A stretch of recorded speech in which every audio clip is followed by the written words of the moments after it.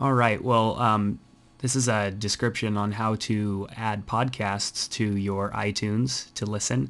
When you open up iTunes, generally it will either open you up into the music store or your library if you have stuff in your library already.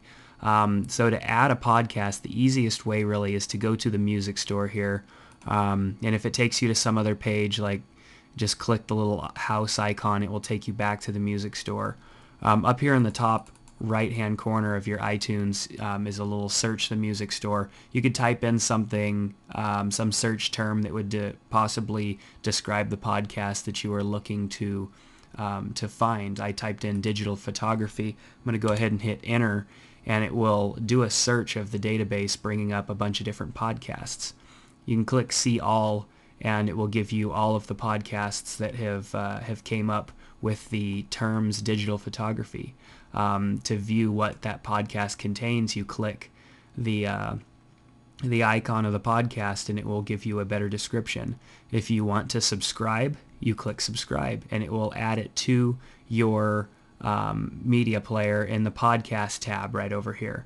So you can see now I have digital photography tips from the top floor.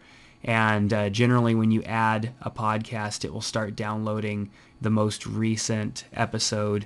As you can see, this was one that I was already subscribed to, so I have some of them already in here. Other ones that I have not downloaded yet will say get. I can click get, and it will start to download them. If you get a question mark, it means that there's probably an error with the podcast. I have it in here twice because they changed one of their feeds. If you have a problem with the podcast, you can go back and research for it and add it, because maybe the person administrating it made a change and you just have to resubscribe to it. So you just click get, and it should start downloading. You'll see the orange rotating in the process up here in the top, letting you know how much longer it has until it's fully downloaded. And when it's done, you have a podcast you can click on, and it will start playing it within your iTunes. If you have an iPod, you can also, through your preferences settings, set the iPod to download the podcasts into your iPod so that you can listen to them. But that's a brief example of how to add podcasts. There are a few other ways: dragging and dropping a add podcast link. You can do that by taking the link that you see on your on a website and clicking it and dragging it in to your media player. You will see that the link that I am dragging creates a green positive circle here showing that yes, this is indeed something that can be added, and if you went and let off, it would add it to your playlist. So that's another way of doing it. If there's a feed link to that podcast, you could just drag it and drop it in there.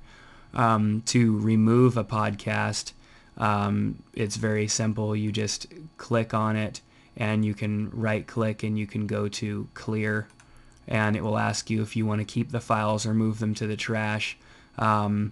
Keeping the files would just keep them on your computer. Moving them to trash is self-explanatory. Delete them, take them off my computer, and they're gone. So that's a brief explanation. If you have any questions or anything, I'd be more than happy to answer them. You could send me an email to jared@valcalnet.com. You can also go to jaredhill.com. My email link is available on that website. And it's also at the bottom of this video here, so you can write it down and shoot me an email if you have any questions. Thanks a lot for checking out this little tutorial. Hope you have an awesome day. Take care.